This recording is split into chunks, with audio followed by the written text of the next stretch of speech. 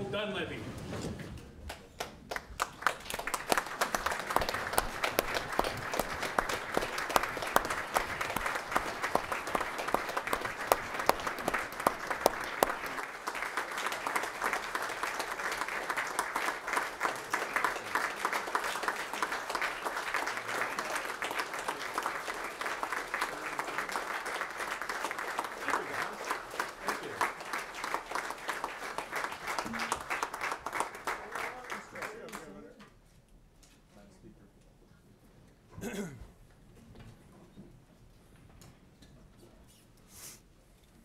Well, first of all, I want to thank everybody. I want to thank the Lieutenant Governor, Nancy Dahlstrom, Senate President Stevens, Speaker Chilton, and all the members of the 33rd Legislative Session. So I want to thank you for the invitation to speak to you tonight on behalf of our fellow Alaskans. First, I want to recognize my wife of 35 years, the First Lady, Rose Dunleavy.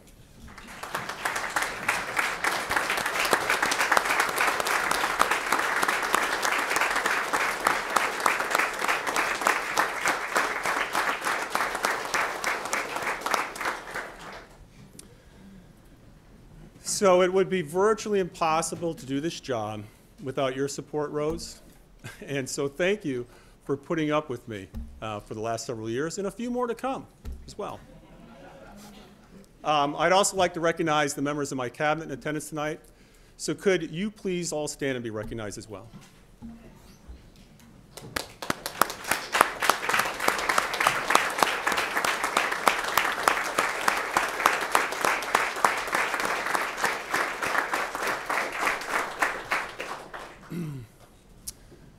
And again, thank you for everything you're doing for the state of Alaska.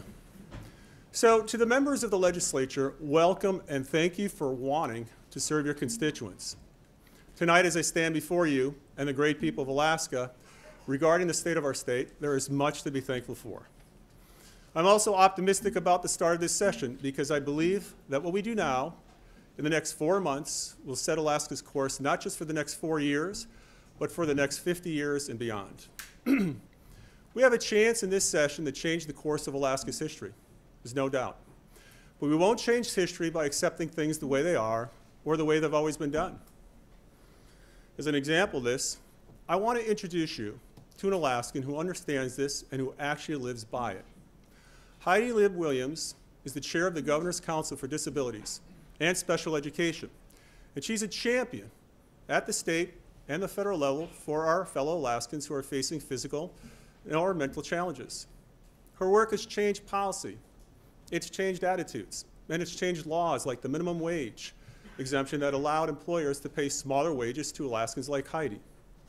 Her tireless efforts helped us repeal that exemption in a bill last year, and I was proud to sign that bill with her at my side. Heidi is a parent, she's an advocate, she's an entrepreneur, she's an author, she's an artist, and she's an inspiration to me and to all of us. Heidi, could you please stand and be recognized for your public service for the great state of Alaska?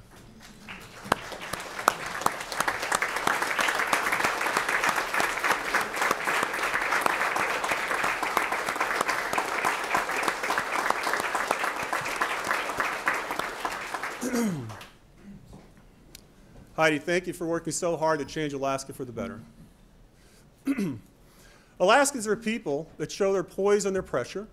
Over the past 4 years, we've overcome a historic earthquake, wildfires, landslides, and yes, a once-in-a-century pandemic. Nearly everything has been thrown at us but locusts. So this past September, hundreds of miles of our western coast and dozens of our communities were inundated with a powerful storm surge that upended homes, roads, boats, vehicles, and fish camps. Thankfully, we didn't suffer any loss of life in that storm. Rather, we saw our communities come together to offer shelter, meals, and helping hands. With winter fast approaching, local, state, and federal agencies joined with volunteer groups, the private sector, and nonprofit organizations for a massive recovery effort that was a race against time. Together, homes were reset, repaired, and roads and seawalls were rebuilt. As I traveled the region to monitor the recovery efforts, I met people who embodied the toughness, the tenacity, and the leadership that became familiar to me when I lived and worked out in rural Alaska. One of our stops was in the town of Stebbins after the weather cleared enough for us to land. We'd heard the town seawall had been damaged, and I wanted to see what kind of assistance we could provide. Upon landing, I met Daisy Lockwood Kachek, who is the city's administrator for Stebbins. Daisy didn't have much time for standing around, and she was giving orders like a sergeant in the Marine Corps almost as soon as we got off the plane. I was very impressed. She said, "Governor," she said, "we gotta go, we got lots to see." I quickly learned that Daisy was ahead of the game. She already had a damage assessment completed, and she already had a contractor and the rock lined up to rebuild the seawall. By the end of our trip, I knew that Stebbins was going to be in great shape because of her focus, diligence, and her hard work. By the end of our visit, I also told my team that I felt like I should be taking orders from her. It was an honor to present Daisy with the Shirley Dementoff Award at the annual AFN convention, and I'm so glad to see her here tonight again, representing all the community members who rose up to the occasion under such difficult circumstances. So Daisy, would you please stand and be recognized for your efforts?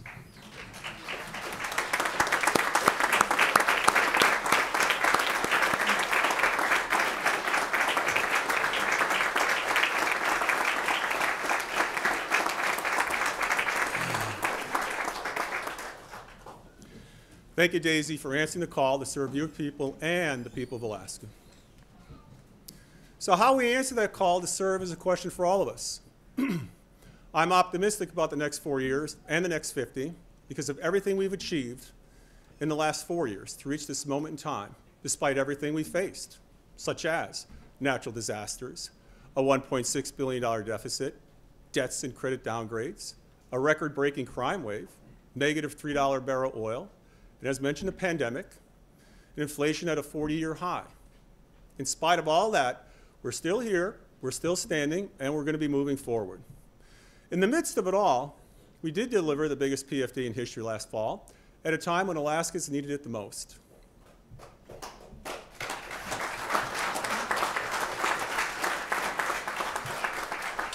Our credit outlook is improved, and our debts and liabilities are down. Over the past 4 years, most of our agency operating spending is also down. My proposed budget for operating spending next year is nearly 4% lower than the one I inherited in 2019. In my second year, the pandemic descended upon Alaska, and remember, it was supposed to wipe us out. Like other places, we have lost friends, relatives, and loved ones. But as I stand here today, Alaska is fortunate in having the second fewest deaths and the fourth lowest death rates per capita in the country. While this is not something to celebrate, it is something to keep in perspective. We had the best survival rate in the country, and at the same time, we kept our industries running. We respected local control and individual freedom. We fought back and won against vaccine mandates and federal overreach. While battling the pandemic and the associated chaos, we kept the state moving forward. We also worked with the university to fund the world-class research that it does best, such as unmanned aircraft, heavy and viscous oil, critical minerals, hydrogen, micronuclear power, and mariculture. We did stabilize the ferry system with forward funding and making it sustainable with a dedicated fund that's not subject to the annual sweep.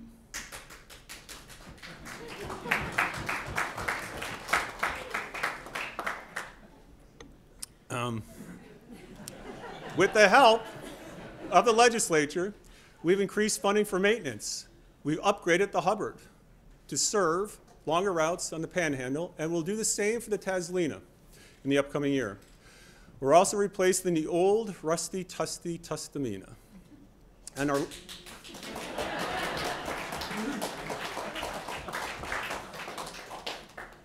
I think we need to get the representative a free pass for the next year or two. And our largest ferry, the Columbia, will be back serving Alaska beginning in February.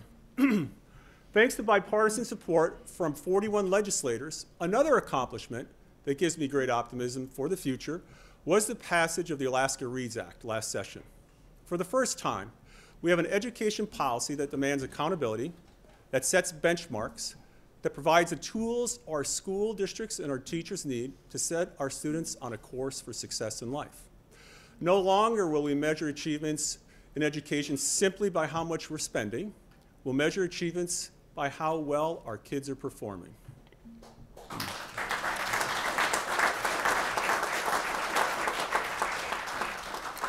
Thanks again to bipartisan support, we've put record amounts of resources into public safety as well.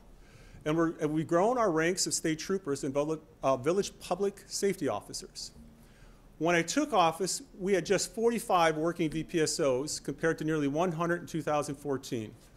With increased funding and by working with our local partners to recruit and retain officers, we're now up to 68 officers at the end of 2022.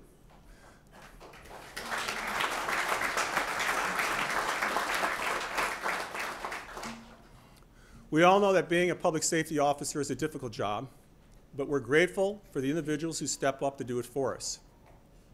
One of those hardworking individuals was supposed to be here tonight, but there was a bit of a snafu with his flight. In any event, I want to recognize Sergeant Carlos Julian Navarro. He was hired by Quirk Incorporated in 2009 to serve the community of Gullivan as a VPSO. For the past 13 years, Sergeant Navarro has served his community with a calm and quiet presence as he's taken on bootleggers and drug traffickers and worked with our state troopers to hold offenders accountable.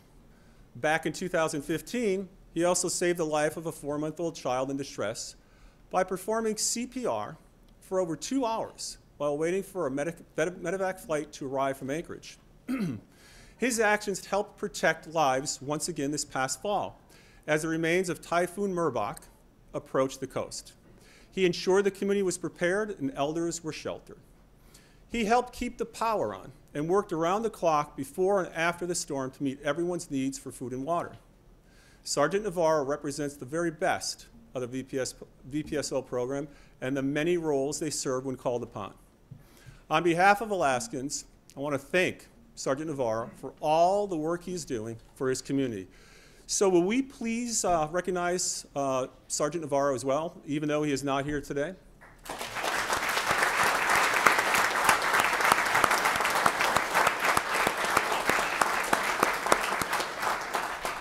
Again, thank you, Sergeant, for everything you do. Our investments in protecting Alaskans have absolutely shown results. Alaska is safer today than it was 4 years ago. Thanks to the work of our men and women in law enforcement and the resources and the policies we've put in place, our crime rate in 2021 declined to a 41-year low, just 4 years after it reached a 19-year high in 2017. This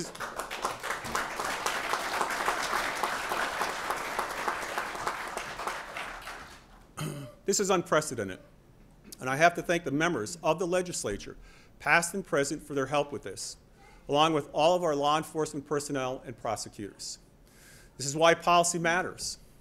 Over the past 5 years, we've cleared the historic sexual assault kit backlog and are currently collecting ODNA, and this evidence has resulted in indictments as we pursue justice for victims. We've also put policies in place to make sure these backlogs never happen again.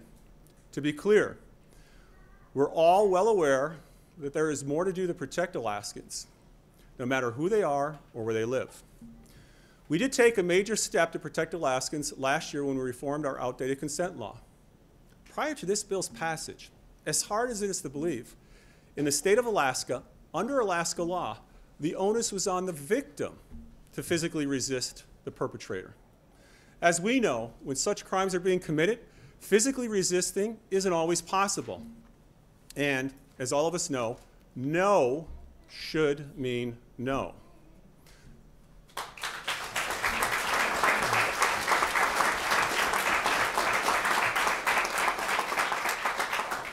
Now it does. Now we have the tools to prosecute these perpetrators. Now, for the first time in Alaska's history, no actually means no, and this is important. We celebrate this common sense reform, but it took until the last day of the last session to get it done. It took legislators who put the people over partisanship. For that, I want to thank senators such as Shelley Hughes and Jesse Keel, and former Representatives Garen Tarr and Sarah Rasmussen in particular for getting this reform to my desk to be signed. They refused to accept the possibility that this bill would end up as just another casualty of the clock running out in Juneau. Legislators end up casting the votes, but there's someone else I want to introduce you to who played an important role in getting this bill across the finish line. Like Heidi before, she's a champion for her cause. She refuses to accept things the way they are or how they've always been.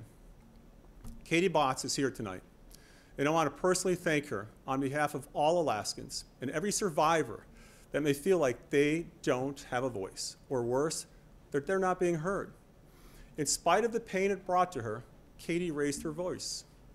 Katie believed that speaking up would help keep others from experiencing what she's gone through, and that speaking up would ensure that justice would be served on those who victimize others. In the end, we almost let her down when the passage of that bill was in jeopardy. Thankfully, we didn't.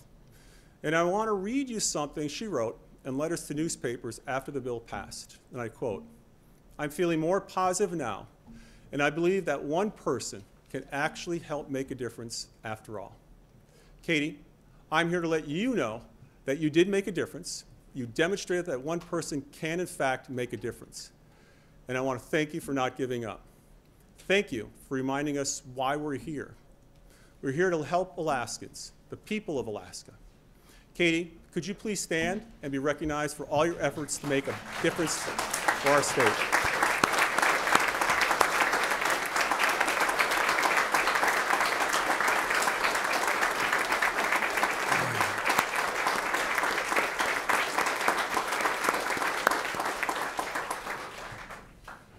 Thank you again, Katie, for your courage and your dedication.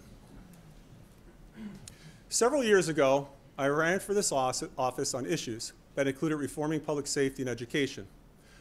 But the very first crisis my administration had to tackle was at the Alaska Psychiatric Institute. Capacity had shrunk to just 19 beds. The Chilkat Adolescent Unit had stopped taking admissions for youths in acute crisis. The facility was in danger of losing its ability to accept federal funds. We didn't run from this challenge, we rose to meet it.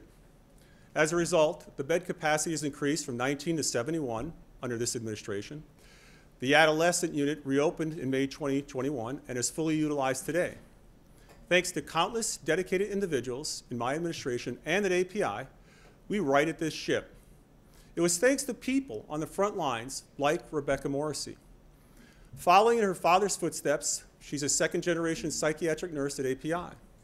Since 2016, she's worked in the adult psychiatric unit and most recently in hospital education. She's seen the darkest days at API, and she's also seen the incredible turnaround in the past 4 years. Through her dedicated work and the work of so many others, now API is providing the services Alaskans expect us to deliver. Rebecca, would you please stand and be recognized on behalf of your work and the work of your colleagues at API?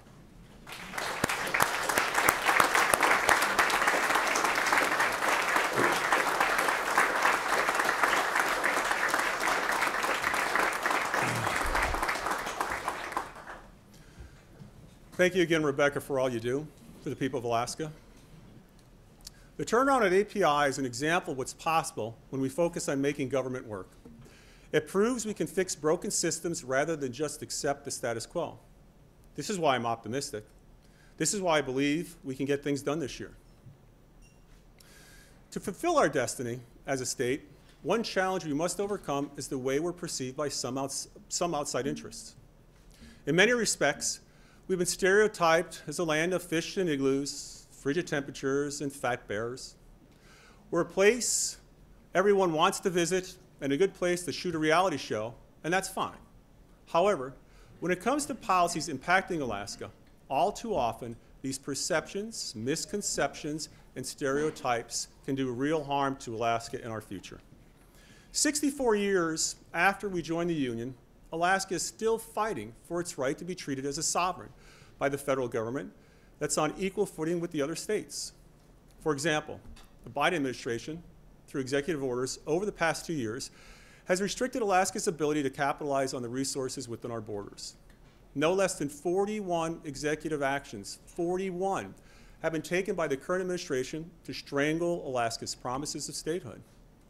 Few other states have this challenge. For example, I don't know about you, but I've never heard of an Alaskan worrying about what they're doing in Arkansas or Rhode Island or Delaware.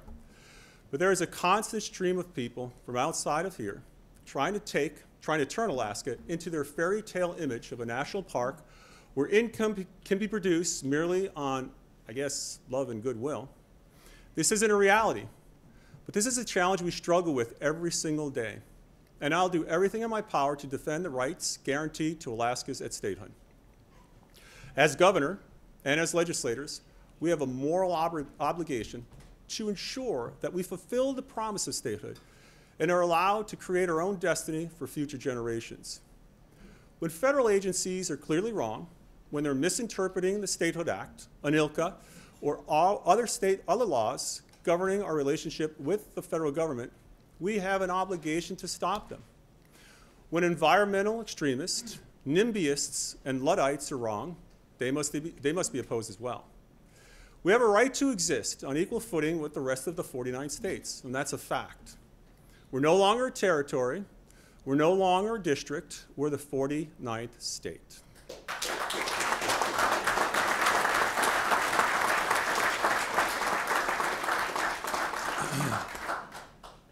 We won't accept that we're second rate, that we're just a piece of the park system, that we're just a billionaire's playground set up for glamping for a couple weeks and then take off for Davos in our private jets. Those of us in this room have an obligation to fight back against this elitist attitude and to secure a future for our kids and our grandkids. For that reason, my statehood defense budget goes beyond additional funding for our legal efforts. It has to. We need legal resources, but we also need to fund research to defend ourselves against these outside actions that threaten to close down areas as large as Texas or California based upon flawed, contrived, or incomplete data and assumptions. However, we just can't play defense. We must also go on the offense as well. For too long, we've allowed others to tell our story. The North to Opportunity Initiative in my proposed budget is going to change that. We know we've been the leaders in responsible resource development, whether that's mining, oil, gas, or fisheries. We know we've been doing ESG since before ESG was the latest fashionable thing on Wall Street or in Washington. We've never had a major mining accident in Alaska. We don't flare our gas, and never have, and we don't have to be told not to by the federal government. We have stricter spill response rules than the federal government itself. We're going to tell this story, our story, the real story. And it's not the story the extremists want anyone to believe. Through multiple media channels and targeted industry outreach, we'll promote our unmatched opportunities for investment and development. From logistics to unmanned aircraft, from critical minerals to low and no carbon energy, and much more, Alaska is a resource powerhouse in a strategic position on the globe that has much more to offer than just our beautiful scenery and wildlife. Now is the time to share our story, not their fairy tales, with the rest of the world. And I'm urging members of the legislature to support this initiative. I'm also calling on members of the legislature to support the bills under my People's First initiative. My administration filed several bills last year with common sense measures to increase protections for survivors of sexual assault and domestic violence, to increase penalties for offenders, and to take on sex trafficking. One of these bills expanded the definition of sex trafficking to include those predators who are coercing the most vulnerable into sex trades with threats such as withholding basic needs like food, clothing, or shelter. As incredible as it sounds, this is happening today, right here in our state, in Alaska, in 2023.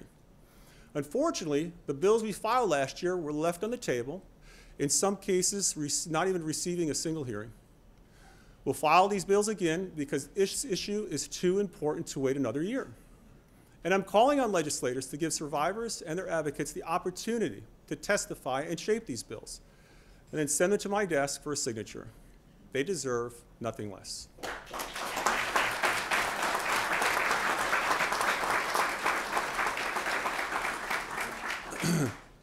Protecting public safety, protecting our most vulnerable, is the most important job for any elected official.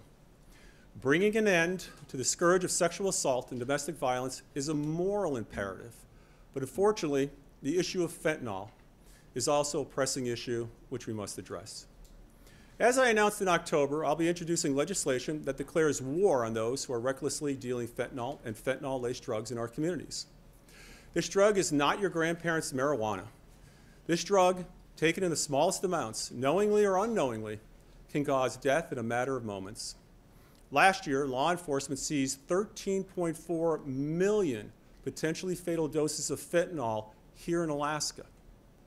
That's enough to kill the entire population of Alaska 18 times over. And I'm thankful to our local, state, and federal drug enforcement officers who no doubt saved countless Alaskan lives through these efforts. Tragically, though, we've lost too many Alaskans to this deadly poison that has killed hundreds of thousands of Americans in the past few years. The morally bankrupt who are peddling drugs know that death is a possibility, and they don't give a rip. So we're putting them on notice tonight. I'll introduce legislation to increase the penalty for a dealer who sells poison that results in the death of anyone. Right now, under current law, this act can only be charged as manslaughter with a maximum sentence of just 20 years. Under my legislation, we'll increase this penalty to second-degree murder with a sentence of up to 99 years. These people deserve nothing less. For those individuals who couldn't care less about human life, you aren't just gambling with the lives of others when you peddle this poison, you're gambling with your own life. We're going to lock you up, and we're going to throw away the key. We're not going to let you keep killing Alaskans and tearing families apart. And we'll be relentless in the pursuit of justice.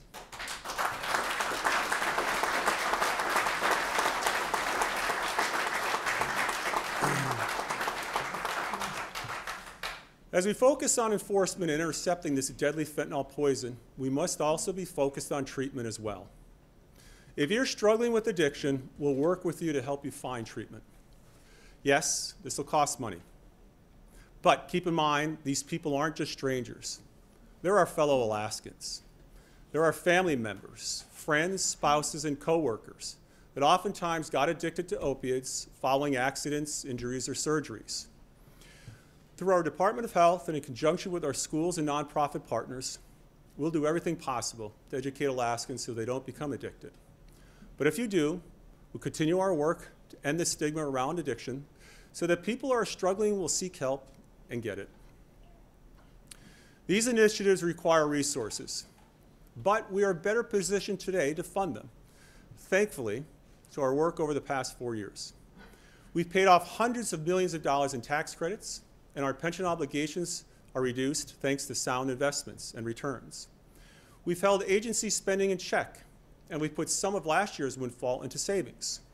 So while it's true that we face a deficit at the moment, that deficit is far more manageable than the $1.6 billion gap I inherited 4 years ago. Because of our improved fiscal situation, my proposed budget funds additional services and initiatives without increasing overall spending. One area we're proposing to add resources to is the Healthy Families Initiative. We're asking for funding to expand postpartum Medicaid coverage from 60 days to 12 months to ensure that moms and their children get off to a healthy start in life.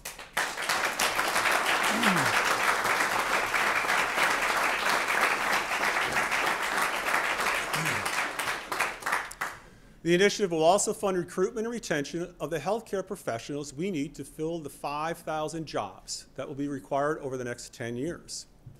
The Healthy Families Initiative will also add support to our efforts to battle tuberculosis. We have the highest rate in the country at nearly 3 times the national average. This problem dates back more than a century, and 70% of our TB cases afflict our native fellow Alaskans. With these increased resources, our goal is to eliminate TB as a health threat in Alaska once and for all. Another area we're adding resources is the Rural Professional Housing Program. My proposed budget will expand eligibility to include agencies such as the Office of Children's Services that are needed in our remote communities.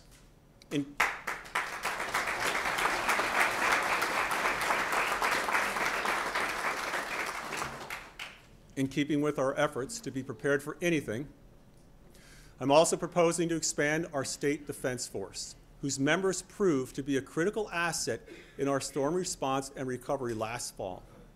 With more veterans per capita than any other state, we have a deep pool of individuals with a wide range of skills that we can draw from to build up its ranks. A stronger state defense force won't just be available for disaster response. Its members might also deploy to help run a power plant or provide tech support or operate heavy equipment, whatever the need may be. A stronger state defense force will build a more secure and more independent Alaska, and I'm looking forward to working with legislators to support this proposal.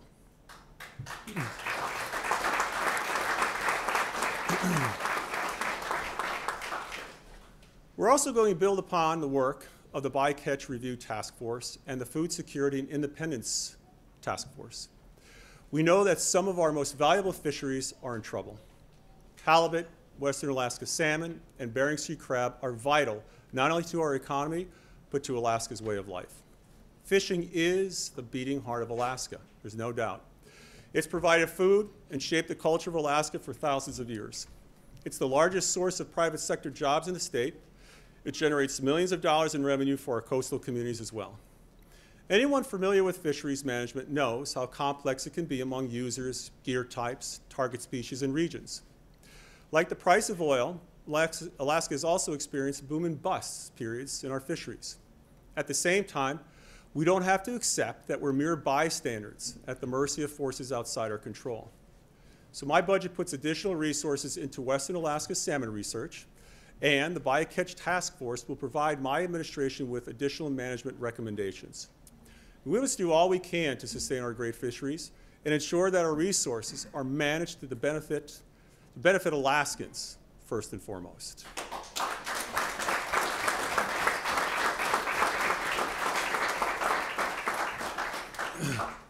These fisheries are also a major source of food security, and the Food Security Task Force is wrapping up its work now.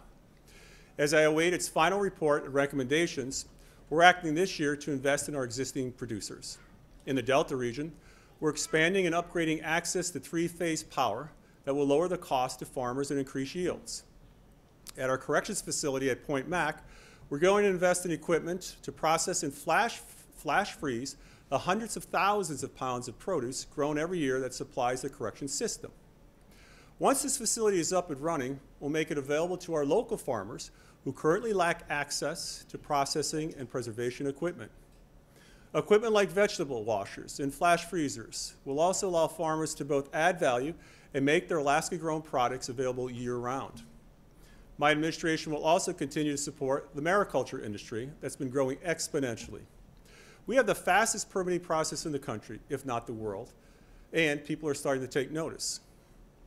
Acres under production or in the application process are up more than 1,100% from 2016 to 2022. State, federal, and EVOS funds directed to mariculture initiatives and grants in just the past 2 years total more than $93 million. Our work to increase our food security and build independence through economic development is just getting started. I'm optimistic about the bipartisan support for these initiatives and the ideas and enthusiasm from our stakeholders. My vision for the next 4 years is to build momentum for food security and independence that's unstoppable.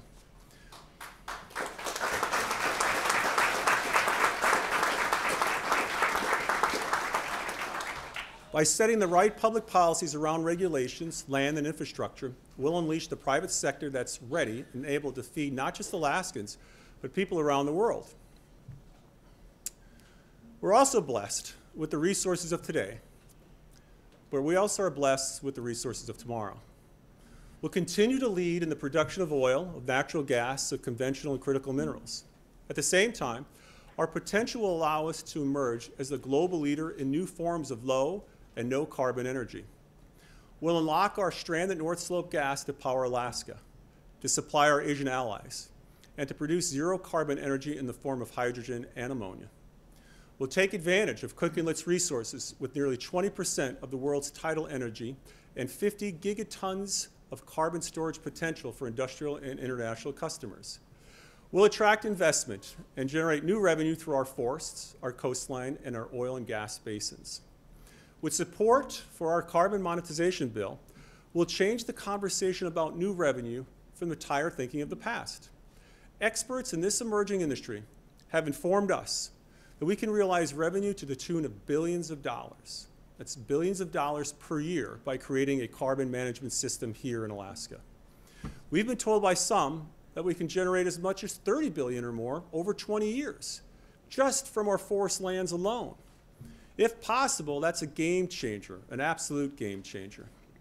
This represents the means to fund services, to lower the cost of living and improve our quality of life, to create wealth and billions of dollars in economic activity without taxing each other or eliminating the PFD.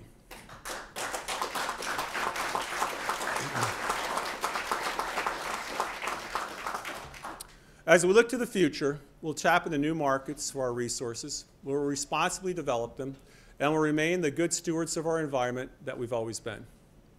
We'll be a hub for energy, for logistics, for Arctic shipping, for unmanned aircraft, and for national defense. We'll be a leader in renewable and nuclear energy as well. We must create an Alaska for the next generation. It was often said by our parents that they wanted to pass on to the next generation, us, a better country, a better Alaska. Well, tonight, we have a pair of young Alaskans here in the room who represent that next generation. They won't be voting for any of us anytime soon, but we work for them just the same. I want you to meet Elijah Moses and Francis Joe Pukatuck. Elijah is...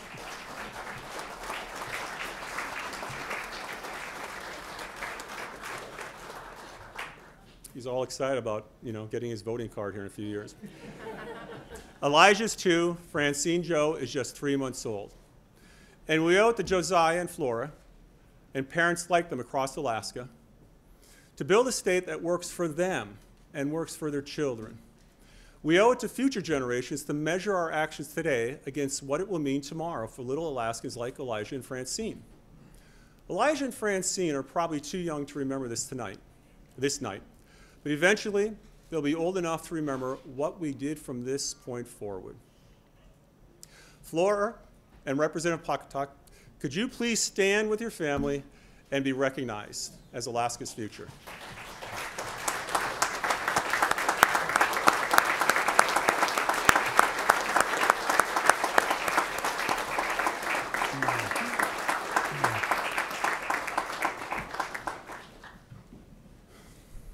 To the members of the 33rd Legislature,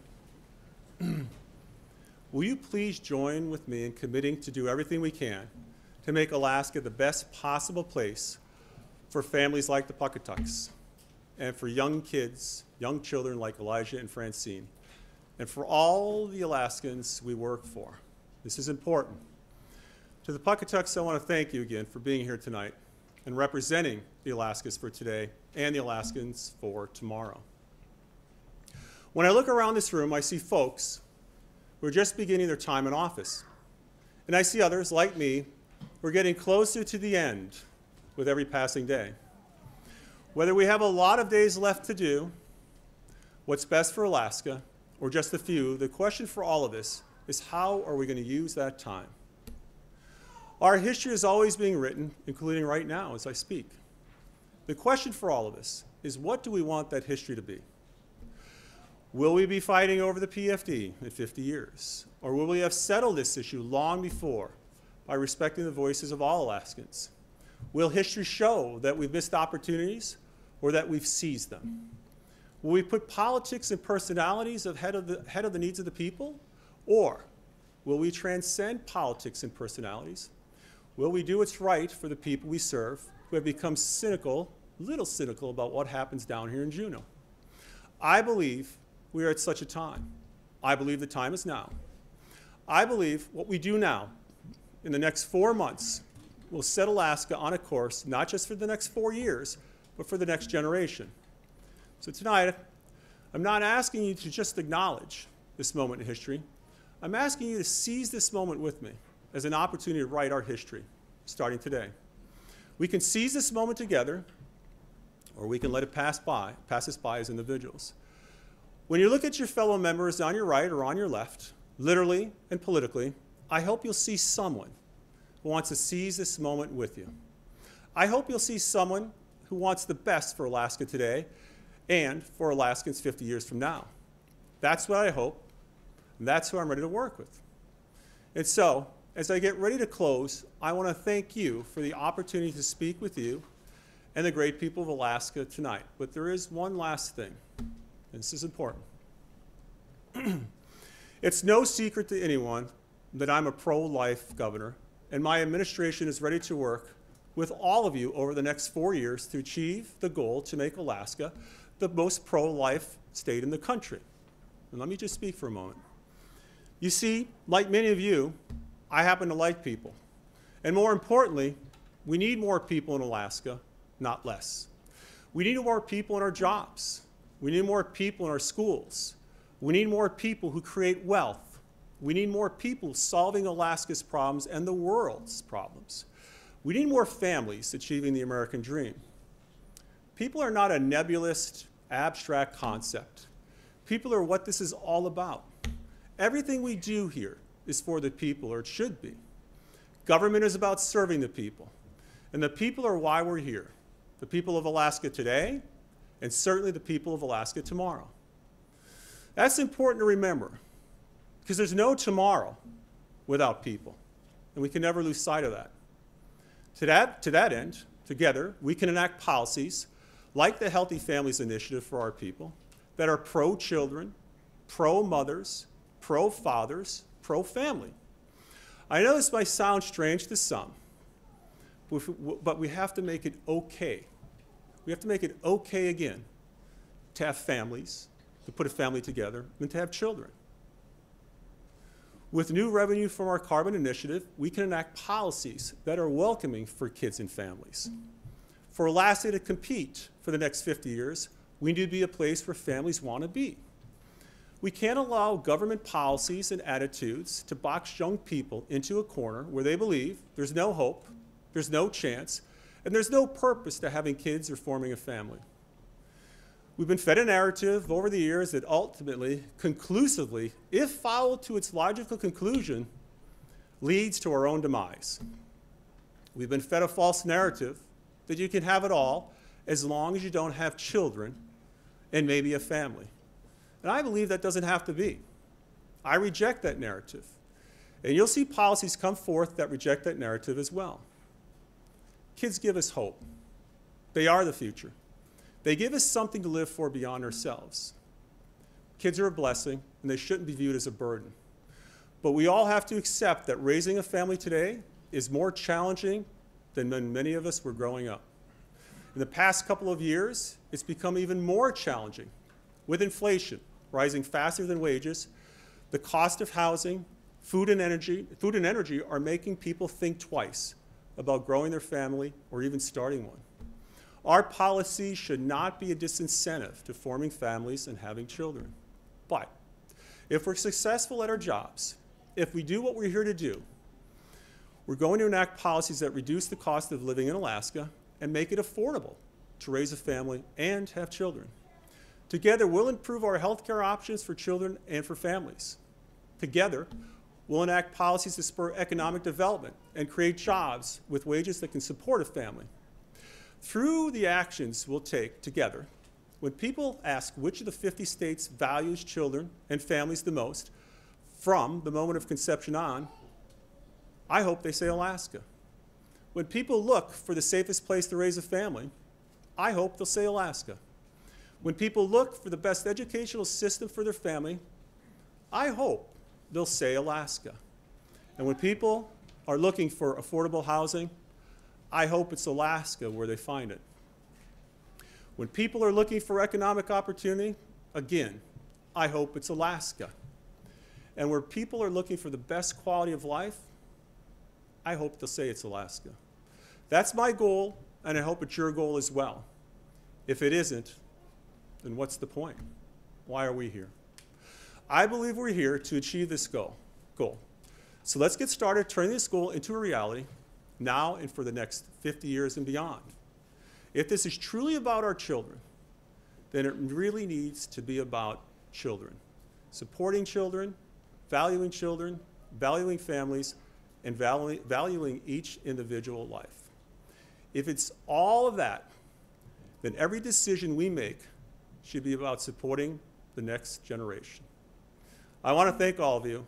I want to God bless all of you, and God bless the great state of Alaska. Thank you.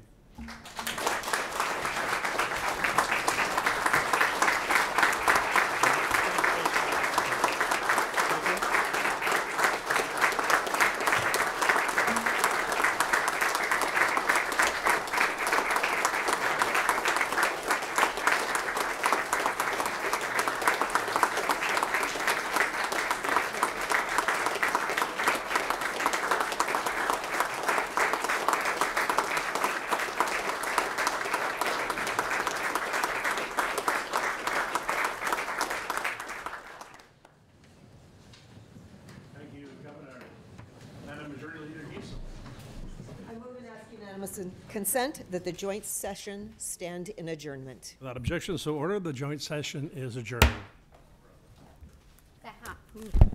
The House will stand at ease.